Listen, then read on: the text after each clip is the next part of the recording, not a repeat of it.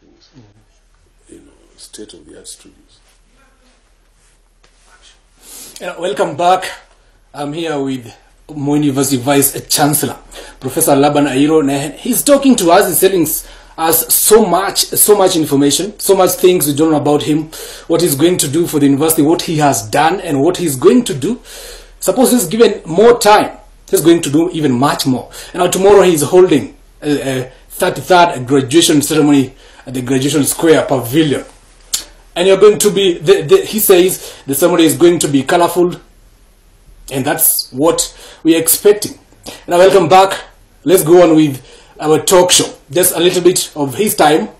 Now, Professor. Yes. Do you mind telling us about your personal story? We hear you a son of Kibera. Is that true? Of course, I think you're not. For me, I think you're not. Oh yeah, I come from very humble background. My father was a driver in the Ministry of Health at Kenyatta Hospital. Yeah. And grew up in the slums of Kibera, specifically like in Saba. Yes. And, you know, because he was such a good driver, I was taken up by some pathologists, American family. So I had a very privileged primary school background. I went through Nairobi Primary. Yes. So Jonathan Moi, Omamos, even the current cabinet secretary, Nyamwea, all these people are classmates. Oh, you know them? Yes, I know them personally. But I was a son of a driver, and that time Nairobi Primary was basically a Mzungu school with very few blacks. Yes. And so I had a very privileged background, and I think perhaps that explains, you know, my success in education. And then they left, so I went back to Kibera. I did my CP that time, and I was taken to Duke of York, which was Lenana High School. Yes. My father, being a driver, couldn't afford. So I went to Upper Hill School, a day school. The fees was 250 shillings per year. And I commuted for 4 years from Kibera to Upper Hill.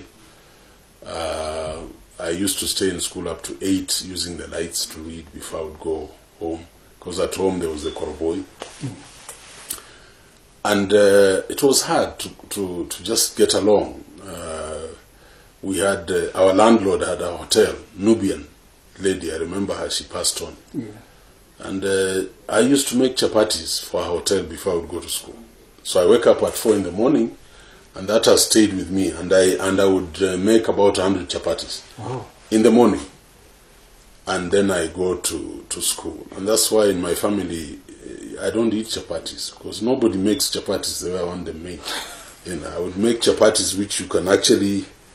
You can make 1,000 pieces out of pages. Yeah, pages, actually. Yeah, so, but anyway, that's a long story. So I went to Upper Hill and got a good education. There were very good day schools. Upper Hill, Jamhuri, Highway Secondary, Menengai, UG Secondary. These were all very good day schools. And that's why I believe in day schools myself. Yes. I believe that if we made our day schools good, you would make it. So from Upper Hill I went to Mangu High School, now boarding at from 5 and 6. Mm-hmm.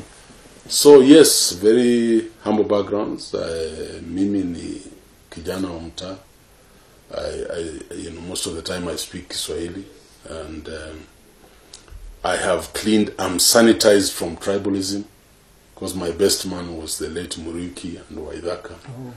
Owino and others were my best friends.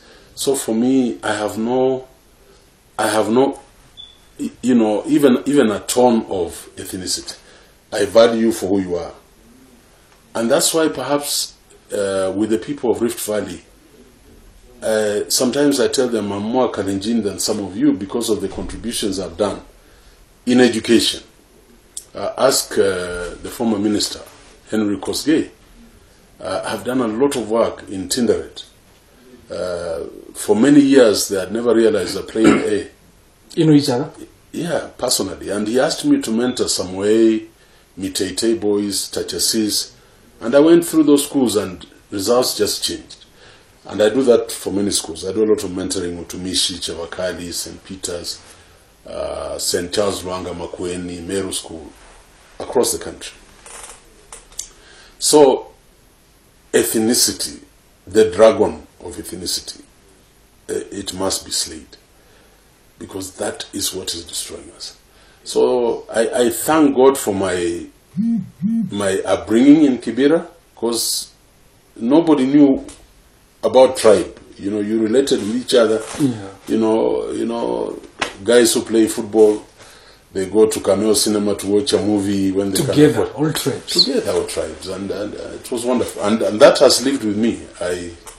I never judge anybody by their ethnic lines. No. Mentioning of tribe, university tribal groups, and sometimes these come out well during the election, the student leadership elections. Yeah. And you know, these all trigger down. They trigger down to the villages, to the whole places. And next year we're having general elections. I know. But under my watch in Moi University, I would work very hard to de-tribalize this university. I want us to be a family. I want us to value the diversity. That Akalenjin has something special to offer. Aluya has some goodness. Aluo has enormous strength in technology. Akikuyu is entrepreneurial. If we can harness and believe in those strengths arising out of our diversity, Moi would be fantastic. And even in the recruitment of staff in Moi University, professional staff particularly, because the lower cadre, you have to play there, to use the local people. Yeah. We are going to really ensure that the map of Kenya is seen, because that's where you become great. And I know that in Moi, even now, if you look at our deans, if you look at our directors, I think you can't say we are tribal. I don't want to name names, but just to scan through who is the dean of information, who is the dean of education, who is the dean. You find the map of Kenya. Now we want to have that go down. And once we believe in each other, it's fantastic. Just as I finished on one of my colleagues in my department, Dr. Chumba, the two sons were coming out of the initiation process. Yeah. And he invited me deep in Nandi, Kapsabet. I just enjoyed myself. We danced, I drank mursik, everything. We're just human beings. It was amazing. Yeah, so it's not about tribe, it's about you and me. Yeah. That's what we want in Moi. Yeah. Now, before you finish, we've talked little about you as a person. Now, who inspires you greatly? Of course, you mentioned the poet, Angelo. Yeah. Who inspires you greatly?